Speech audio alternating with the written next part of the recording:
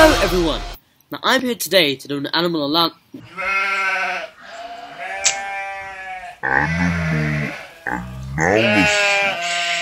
on the Asian house gecko.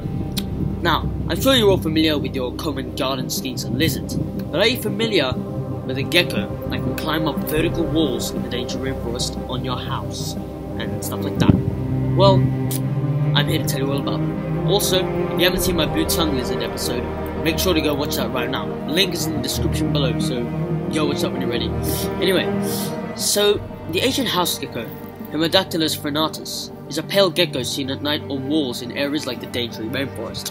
It is distinctive for its chuck-chuck call, and when foraging at nighttime, most of them are eating up whatever insects and small creatures they can eat. So basically, whatever insects they find are fair game.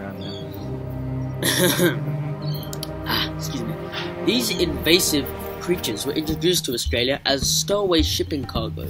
Females lay 2 hard-shelled eggs every 4 to 6 weeks during the warmer months. Breeding in the tropics is all year round. Winter temperatures are too cold for eggs.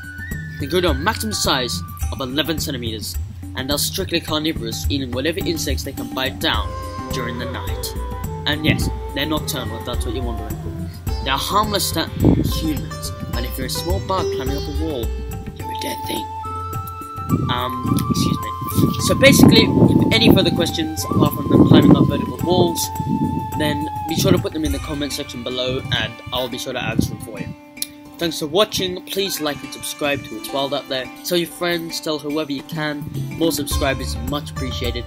And within the next few days, well, maybe a bit longer, I'm going on a hike. So you should expect to see a video coming out in about 12 days, maybe. Anyway, I'll see you then. Bye bye.